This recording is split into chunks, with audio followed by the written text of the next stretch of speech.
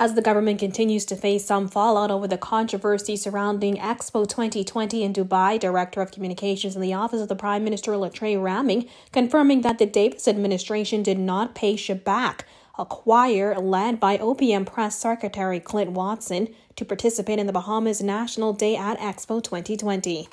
He says due to budgetary constraints, the Royal Bahamas Police Force Band and the Bahamas All-Star Band also went free of charge. However, the government did pay for their travel and accommodations. The government of Bahamas did not pay for Shaback to participate in the National Day. Questions about how performers were selected have also emerged, with some suggesting favoritism. Many Bahamians frowned at the decision of organizers to send the gospel choir headed by Watson, and some questioned why the National Youth Choir was not selected to represent the Bahamas. Ramming said it came down to cost. There were some budgetary restraints that formed the basis of who was represented, who made up the group that represented the Bahamas. Keep in mind, the persons who make up the group in their own right have been ambassadors for the Bahamas for years. News that a delegation of more than 100 traveled to Dubai for the event while the Bahamas continues to suffer from an economic and financial crisis brought on by the COVID-19 pandemic provoked widespread criticism. Ramming confirmed last week that $1 million was budgeted for the trip.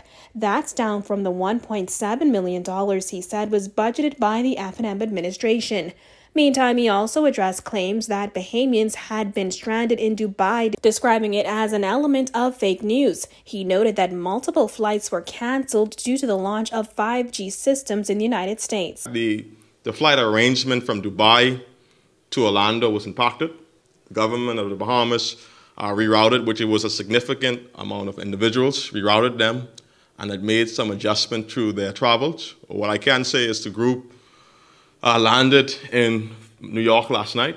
They take off from New York to Miami today, where they will return to Nassau tonight. He said one member of the group tested positive for COVID-19, and the government continues to support that individual.